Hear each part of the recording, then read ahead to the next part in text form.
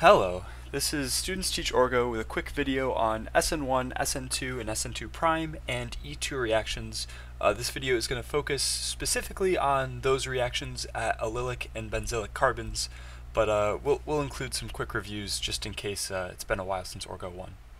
So to start off here, let's talk about Sn1, otherwise known as solvolysis. So a solvolysis reaction is when the solvent, right, whatever liquid your organic compound is floating in, the solvent is going to be the one reacting with your reactant. So you can see here we have this alkyl bromide, and this alkyl bromide is reacting with the water that it's chilling in, and you're going to get this product.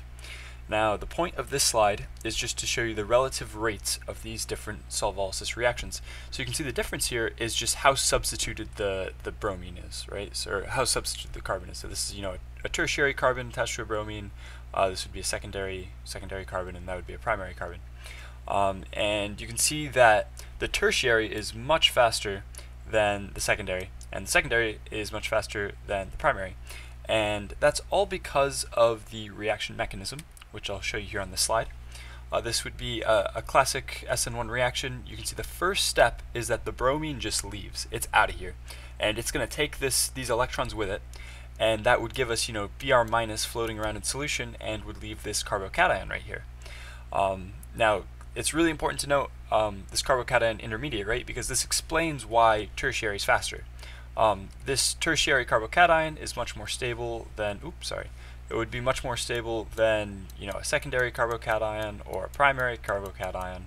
So that would explain why tertiary goes faster, right? And so then you can see the solvent water attacks, we lose a proton, and that gives us this Sn1 product.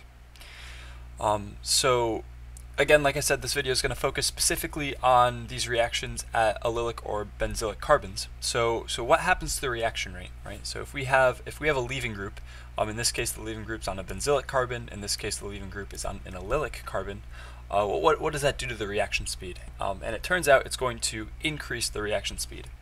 And if I think that looking at the reaction mechanism will help make that more clear, right? So here is the reaction mechanism for an Sn1 reaction where the leaving group is on an allylic carbon. So just like before, the first step is kicking out the leaving group, kicking out the chlorine, and that gives us this carbocation right here. But notice we could draw a resonance structure where we move that double bond over, and we get this guy right here. So these are two resonance structures of the same molecule, and when the solvent attacks, right, the solvent could attack either one of these structures we have drawn here. So the water could either end up on that carbon, or the water could end up on this carbon. And so then, just like before, we would kick out the hydrogens, and that gives us these two different alcohols. Now, something I just wanted to mention here too is that this would be a stereocenter. So whenever you have an Sn1 reaction and you make a carbocation, you do not retain stereochemistry. The water could attack from either side. So technically it'd be this plus an enantiomer. But basically what I want to point out is that these Sn1 reactions will produce two different isoforms here, and this is an isoform that also has a stereoisomer. And this happens when the leaving group is on an allylic system. So here's our first practice question. Order the following molecules with respect to increasing reactivity in a solvolysis reaction. This is a good question. I would definitely pause it, try to figure out the order here, write it down. I'm going to go forward. Alright, so here's the answer. I've redrawn these in order of increasing reaction speed, and I think this is a good problem for me to actually go through and explain why this is the right order. So what I've done here is I've drawn all of these reactants from the first page, right? And I just kicked out chlorine on all of them to give me the cation. And so you can see that we have all these cations here. And what I want to point out is that we can use these cations, right? And we can look at the resonance structures to determine the reaction speed of this Sn1 reaction, right? So when we kick out chlorine here, we get what's called a vanillic carbocation, and that's when the plus charge is on a carbon that's sp2 hybridized already. It's you know, attached to a double bond. These are very unstable. These carbocations do not like to get formed. So B would definitely be the slowest Sn1 reaction. If we look at D, we can see that we're sharing this plus charge between two primary carbons, right? Primary. And so it is, the carbocation is allylically stabilized, and I'm sure this reaction would be much faster than, say, something like this, where there is no allylic stabilization, but compared to the other ones, it's going to be slower. You can see this one shares the plus charge between a primary carbon and a secondary carbon, so that's going to be faster than this one. This one shares it between a secondary and a tertiary, so that's going to be faster than this one. And this one shares it between a tertiary and a tertiary. So C would definitely be the fastest. That chlorine would be very, very apt to just leave and create this carbocation, because that carbocation is very stable. So this would definitely have the fastest Sn1 reaction speed. And here's the next question here. Draw the products formed from the following solvolysis reaction, include all stereoisomers. I think these solvolysis questions are pretty easy, so I just added the stereoisomer thing to, you know, flash back to Orgo 1. Remember those rules. All right, I'm going to go forward here. So you can see this is pretty self-explanatory, and the chlorine would leave. That would give us a plus charge here. We could either have the solvent, ethanol, we could either have it attack from the front or the back to give us, you know, the wedge or the dash, or we could draw the resonance structure where we move that double bond over, and then we'd have the plus charge on this carbon, and that would give us this product and this product. These two are just enantiomers, but just wanted to point out that there is no stereochemistry retention in these reactions. Alright, next we'll talk about the substitution reactions, Sn2 and Sn2 prime. So here we can see the general format for these Sn2 reactions. Again, this is just some review from Orgo 1. You can see that the cyanide ion is the nucleophile here, not the solvent. And that's going to be displacing the bromine in all of these cases. Again, the purpose of the slide is to remind you that there's the reaction rates for Sn2 change depending on how substituted the carbon is. So in this case, right, the fastest one, the one that goes about 20 times the speed of the secondary here, is when the leaving group is on a primary carbon, which is the opposite of Sn1. Remember, in Sn1, the tertiary was the fastest. We flipped that trend around here with Sn2. And the reason why we can explain this is because there's less steric hindrance for that cyanide ion to come over here, do a backside attack on carbon number 1 there, and have bromine leave. But you know, with the tertiary carbon here, there's more steric hindrance, so that cyanide ion has a harder time getting in.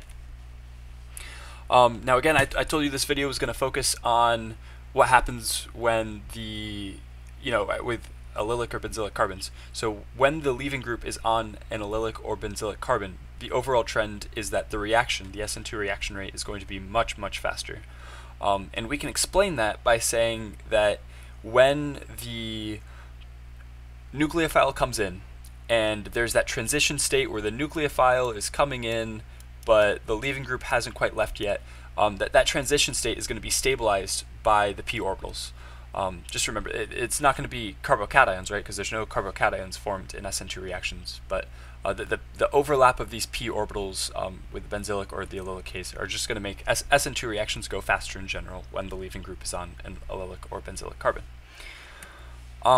Now, what I also wanted to focus on is the fact that when the leaving group is on an allylic carbon, you can have this special kind of Sn2 reaction called the Sn2 prime.